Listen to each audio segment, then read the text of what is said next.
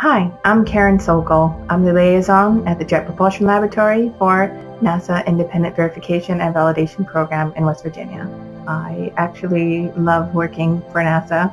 They have a lot of unique opportunities for someone like me to do things that have never been done before. And under NASA, SAIC has always been known as a group of people who are natural problem solvers, so I fit right in. I'm in a unique position here at the Jet Propulsion Laboratory as the first IB&B liaison. I get to work on multiple projects and work on the coordination efforts between the teams here. I actually really see the importance of doing face-to-face interactions, and as well as just making sure that there's mutual understanding and cooperation. So the NASA Independent Verification and Validation Program works to assure the safety and success of all the high-profile missions that NASA has.